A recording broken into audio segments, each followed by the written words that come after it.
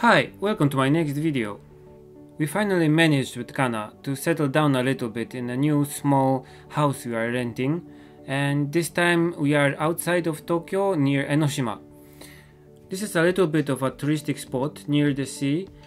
People from Tokyo go there often to just rest a little bit, and there are plenty of interesting things to draw and paint. There's a small cute train line and an island and a port and also all kinds of crazy surfing stuff and beach kind of things, so I'm kind of excited to paint all of this. But before I get ahead of myself, I wanted to paint the small studio room we had in the apartment in Waseda where we were living for the last 2 years. I wanted to do it fast because I wanted to do it only from memory. I didn't use any photos or references here. I just drew everything as I remembered it, and in the places I was not quite sure, I asked Kana for help. So the first step was just figuring out everything. I drew everything really rough to figure out the size and the perspective, and when I felt comfortable with the content, I overlaid another piece of paper and did a little bit more detailed sketch.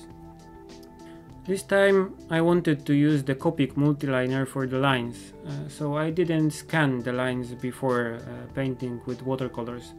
I used a little bit thinner watercolor paper than usual. I used the white Watson 190 grams paper because this time I didn't plan to use so much water and so much paint. I just wanted to color it really simple.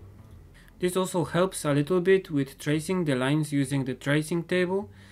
With a little bit thinner watercolor paper you can really see the lines from the sketch underneath, so it helps a lot with a detailed sketch, with a detailed painting like this one. I chose my Schmincke watercolor set, the main one, 48 colors, for this one because it has many colors, and for a painting like this you really need a lot of colors so you can do it fast. There is no particular order I did the coloring on this painting because there's just so many things to do and everything is a little bit different colored, so I just chose whatever color I had on hand and painted everything randomly. I more or less remember what color everything was, so I was just doing it as I went. The whole painting process was a little bit longer than I expected, so I just chose the most interesting parts here. Feel free to watch till the end and I'll meet you there.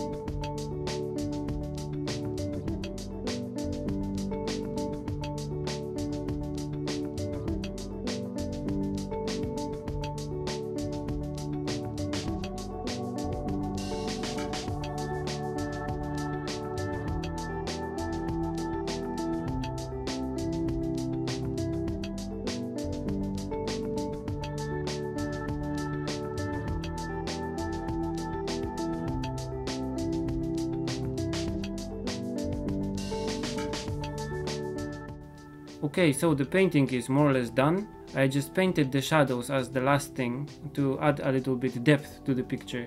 The whole thing was loosely inspired in the works of Hayao Miyazaki, and I don't mean his animation works, but the comics he does.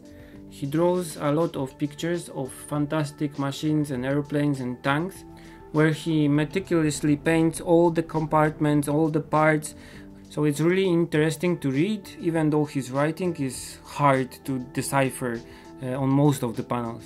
I didn't want to do this mistake, so I added my text in Photoshop after I scanned the picture. You can read it here by pausing the video, or you can see it in full on my blog. Okay, so this is this, and I will be announcing some really exciting stuff soon. This is one of the reasons why we moved from Tokyo to Enoshima. But for now, as always, feel free to share, comment and subscribe. See you in the next video. Bye.